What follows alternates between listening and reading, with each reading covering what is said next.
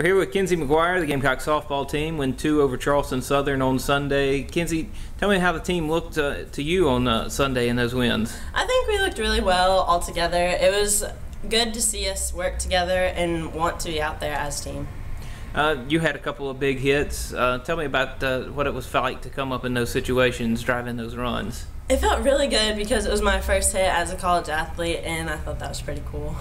You've had a unique fall, a different fall from any other freshman class that I can think of here at South Carolina.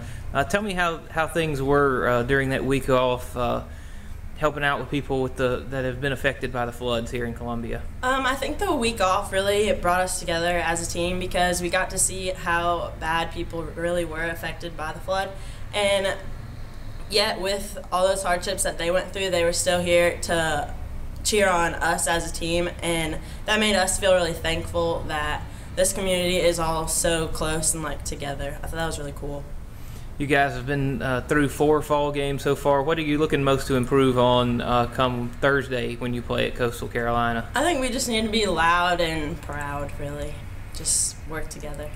Well, Gamecocks will work on those things and more skill things as well on Thursday when they take on the Coastal Carolina Chanticleers in Conway. Thanks for your time, Kenzi. Yep.